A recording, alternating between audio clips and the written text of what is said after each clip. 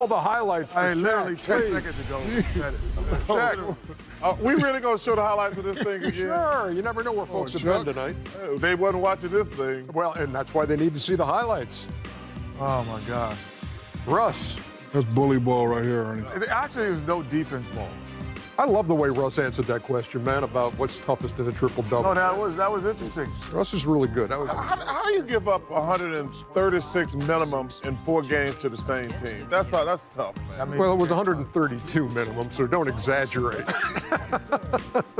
Domantas Sabonis there.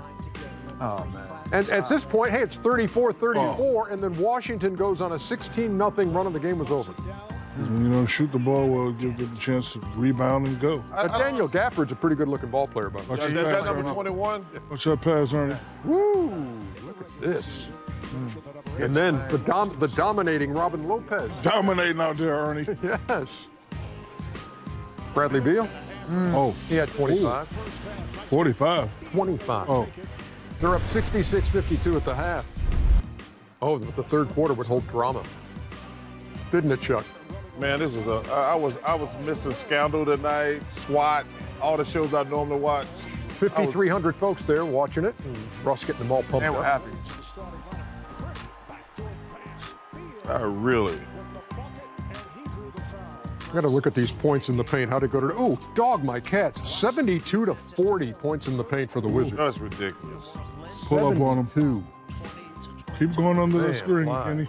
No, you're not gonna go. I mean, I'm not even gonna say about the defensive effort. I could put the music on for the defensive effort. Oh, you missed your chance because I think that's the last shot of the highlight. They were playing. Generals, not the Wizards. They were playing. Indiana was the Washington Generals playing the Washington Wizards. 142-115. Wizards shoot 58% on the night. 142 points, man. And the other night they only hit 3 threes, which was a season low. They were 14 for 28 from deep in this one. So 72-40 points in the paint and 16-5 in fast break points. And well, Washington just lays the wood to Indiana for the 4th time this season and advance into the NBA playoffs for the first time since 2018. What's your take on what you've seen of Washington and how much of a threat they can be, given as well as they've played when they needed to down the stretch? They're 18, you count the play-in games now, 18-7 in their last 25. Well, I mean, they could be dangerous, but they don't have an answer for Joel Embiid. You know, nobody does. There's not a, you know, so which then allows Philadelphia to run everything offensively. So you really can't stop them offensively, and you got to try to outscore them. They do have, you know, obviously Beal and Westbrook. Being smaller guards is actually really good for them. You know, Ben Simmons, I don't think can play on the perimeter on a consistent basis with either one of those guys. He said he's the best defensive player in the league. Yeah, but he's 6'11". So, well, you can't tell me. Well, he's supposed to be the best guard defender in the league.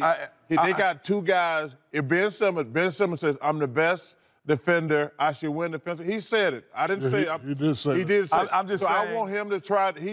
I want him to grab one of those guys. Then that'll prove something to me. No, I'm going to say this. I was a decent scorer.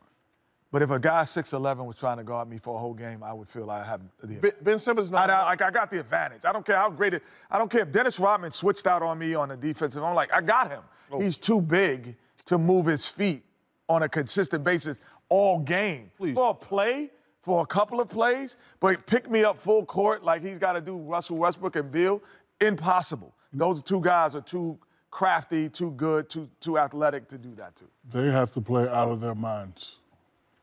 No games off. No possession. High-scoring games to have a chance. You know, Doc Rivers done a great job of keeping his guys focused. Even when Embiid has been out, guys have been focused. They're playing well. But if one or two of those guys can go off, they have a chance. I'm not saying that they can win it, but I'm saying if they go off, they play phenomenal. They have a shot. You got that graphic on the season series, Jeremy, between the Wizards and the 76ers, with Philadelphia winning all 3.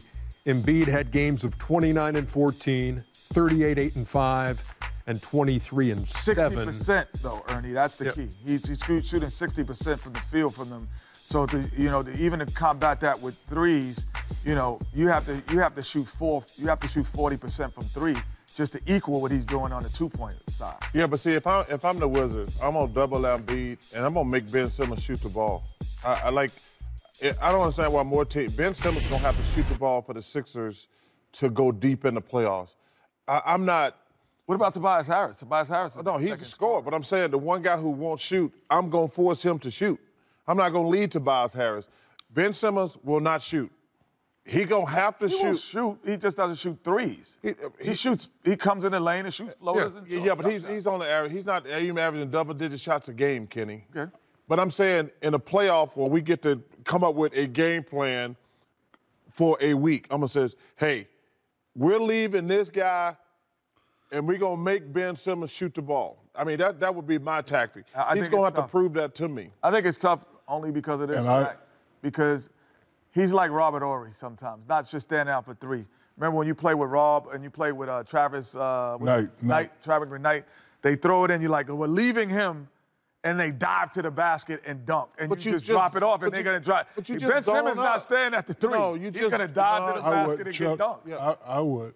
It may sound kind of weird. I would throw 4 or 5 bodies in Embiid. And I'm not letting Tobias get off. I'm not letting Ben get off. I'm not letting none of their shooters get off. Be like, Embiid, okay, we know you're a great player. Show us every night. And just make him play defense. Like, if he's just shooting jump hooks all game, have a great game. But put him in multiple pick and rolls, get him in tired, try to get him in foul trouble. But I don't want the others to get off. I'm going to be like Joel Embiid. You want to be the MVP? Show me. 4 games, average 40. Well, I'm not saying let Tobias or Seth Curry get off. I'm saying I'm going to force Ben Simmons to shoot the ball. And I'm not just going to give him layups because, like I say, that's what he wants to do. But I'm going to force that dude to shoot the ball. That would be my strategy going into the series.